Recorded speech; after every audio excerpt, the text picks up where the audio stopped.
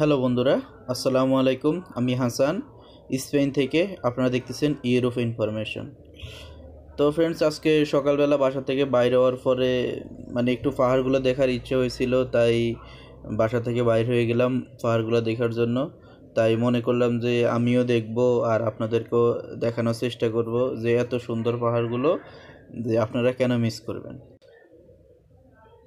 যেহেতু আমি দেখব, আপনারা কেন দেখবেন না, তাই আমি মোবাইলটা বাইর করে ভিডিও করা শুরু করলাম যে আপনাদের সাথে পাহাড়গুলো দেখাবো বা কিছু কথাবার্তা শেয়ার করব। দেখুন, আপনারা নিজেরাই দেখতে পারবেন যে অনেক সুন্দর সুন্দর জায়গা আপনারা আজকে দেখবেন। ঠিক আছে, আমার আমি ছোটোকালে মনে হয় একবার চিটাগাং গেছিলাম, আর তারপরে ওইখানে যাওয়ার পরে কিছু পাহাড় দেখতে পেয়েছিলাম আর কি।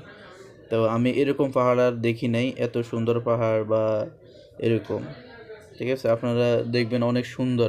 ইউরোপের মধ্যে, স্পেনের মধ্যেই অনেক বেশি পাহাড়। আপনারা অবশ্যই জানেন মনে হয় যে স্পেনটা পুরোটা হচ্ছে পাহাড়ের উপরে। ওরা পাহাড়ের মাঝখান কেটে কেটে রাস্তা তৈরি করে এবং ওইখানের মধ্যে ঘরবাড়ি তৈরি করে।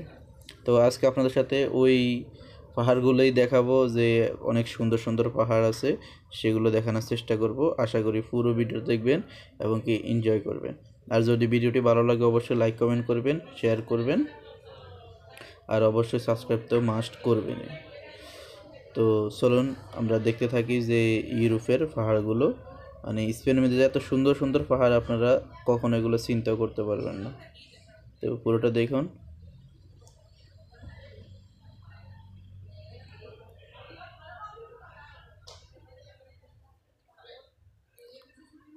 আর ওদের রাস্তাগুলা এত সুন্দর যে দুই পাশের মধ্যে গাছগুলো এত সুন্দরভাবে তৈরি করে যে আমি এই গাছগুলো দেখছিলাম আরেকবার, যে অনেক বড় হয়ে গেছিল, ওটা মাঝখান দিয়ে কেটে এখন আবার ওরা কি করে যে গাছগুলো বড় হতে দেয় না।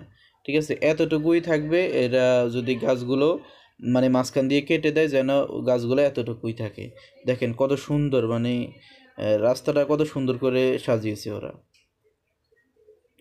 এত সুন্দর গাছপালা, সবগুলো একই সাইজের, একটা গাও বড় হতে দিবে না। ওরা যখন বড় হয়ে যাবে তখন ডালটা কেটে দিবে, তখন আবার ওইখান থেকে শুরু হয়ে যাবে। ঠিক আছে, আশেপাশে কৃষি জমিও আছে অনেক, এখানের মধ্যে মানুষের কৃষিকাজ করে। আর এটা হচ্ছে মাদ্রিদের বাইরে মুরসিয়া। আপনারা অবশ্যই নাম শুনছেন মনে হয়, মুরসিয়া। মুরসিয়া এই জায়গাটা খুব সুন্দর, তাই আমি সকালবেলা বাইরে হইলাম যে দেখার জন্য। আর পাহাড়গুলো দেখার খুব ইচ্ছা ছিল, তাই আমি দেখতে বাইর হয়ে গেলাম। তো আপনাদের সাথে শেয়ার করব, এই জন্য ভিডিওটা করলাম আর কি।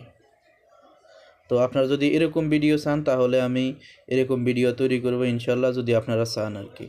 আর যদি না চান তাহলে ওই বিষয়ে সম্পৃক্ত ভিডিও তৈরি করব, সমস্যা নেই, তাহলে আর কোনো সমস্যা নেই। ঠিক আছে, কারণ আমি নার্ভাস একটু, কারণ আমি এইসব ধরনের ভিডিও আর তৈরি করি নাই, তাই আমার কাছে একটু আনইজি লাগতেছে। ঠিক আছে, রেকর্ডিংটা অন্যরকম লাগতেছে একটু। আশেপাশের মধ্যে সবগুলো হচ্ছে কৃষি জমি। এইসবের মধ্যে মরক্কি, রোমানিয়ান এবং ছোটোখাটো দেশ থেকে, ইউরোপিয়ানভুক্ত দেশ থেকে বুলগেরিয়া এবং এইসব দেশ থেকে মানুষ এসে কাজ করে আর কি, এসব কৃষিকাজ। বাংলাদেশি লোকেরা কৃষিকাজ করে না, এরা স্পেনের মধ্যে কৃষিকাজ করে না, এরা বাহির থেকে এই রোমানিয়া, কলম্বিয়া, মরক্কো এইসব দেশ থেকে ওরা ওরা এইসব ধরনের কাজ করে। বাঙালিরা যত কাজ করে সব রেস্টুরেন্টের কাজ করে, এবং রেস্টুরেন্টের কাজটাই বেশি করে এখানে বাংলাদেশিরা।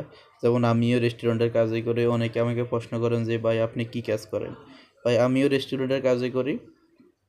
ঠিক আছে,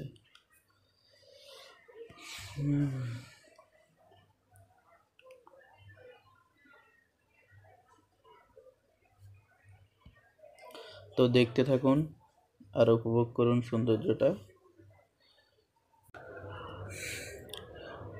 কবে আমাদের সোনার বাংলাদেশকে আমরা এরকম দেখব, এত সুন্দর গুছানো দেখব? আমি আপনাদের সাথে আজকে একটা বিষয় শেয়ার করি, যেটা এখন বাংলাদেশের মধ্যে মেট্রো হইতেছে 2019 সালে, এখনও ফুল কার্যক্রম শুরু হয় নাই এখনও। আর এখানের মধ্যে 1997 সালেই স্পেনের মধ্যে 1997 সালে মেবি 97 সালে মেট্রো চালু হয়েছে। এই দিক থেকে দেখা যায় যে স্পেন থেকে বাংলাদেশ 100 বছর দূরত্বে, মানে ডিফারেন্স আর কি। স্পেনের জায়গায় আসতে হলে বাংলাদেশকে 100 বছর মানে পিছিয়ে রয়েছে আর কি স্পেন থেকে। ঠিক আছে, এই হচ্ছে ব্যাপার।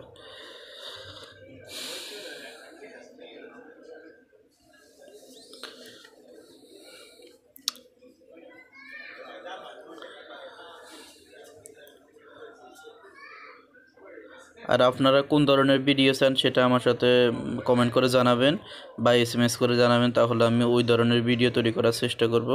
আর নেক্সটে একটা ভিডিও করবে ইনশাল্লাহ জার্মানি নিয়ে, যে কীভাবে আপনারা অনলাইনে অ্যাপ্লাই করবেন, জার্মানির ভিসা কীভাবে অ্যাপ্লাই করবেন অনলাইনে, A to Z সব কিছু নিয়ে জার্মানি সম্পর্কে ভিডিও তৈরি করবে ইনশাল্লাহ। আশা করি আমার সঙ্গেই থাকবেন এবং কি লাইক কমেন্ট শেয়ার করবেন অবশ্যই। তো আজকে এতটুকুই। যদি ভিডিওটি ভালো লাগে অবশ্যই লাইক কমেন্ট শেয়ার করবেন, আর অবশ্যই আমার চ্যানেলটি সাবস্ক্রাইব করবেন এবং সাথে থাকা বেল আইকনটি অবশ্যই ক্লিক করে রাখবেন, যেন আমি কোনো ভিডিও আপলোড দেওয়ার সাথে সাথে যেন আপনারা পেয়ে যান। তো সবাই ভালো থাকবেন, সুস্থ থাকবেন, ধন্যবাদ সবাইকে। আর ভিডিওটা অবশ্যই শেয়ার করবেন। আসসালামু আলাইকুম।